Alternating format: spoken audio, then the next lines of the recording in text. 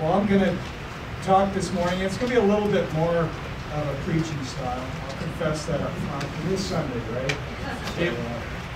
And that means we're not going to go as long, hopefully. Usually those two don't work together. They go poorly. I'm hoping they do this morning.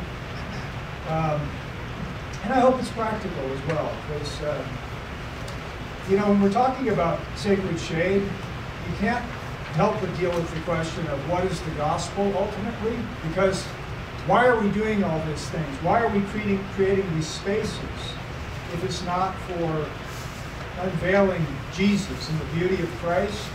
Not some propositional statement about what the gospel means. I mean, that's in the background, the backstory, but it's really the living person of Christ. And this is what totally consumed the Apostle Paul.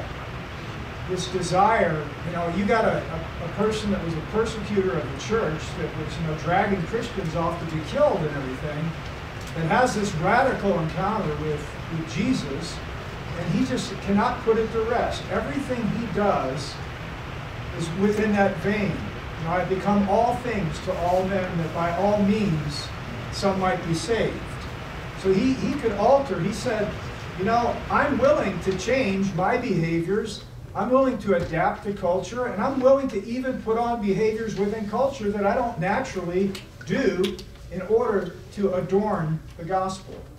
And so I like that idea of reducing sunblock, this idea that we actually erect barriers that kind of block people from seeing the Son of God. And this morning I'd like to just briefly look at the book of Titus. It's a very short book, and we're going to scan through it. I'm not going to read the whole book, of course, or letter. And just see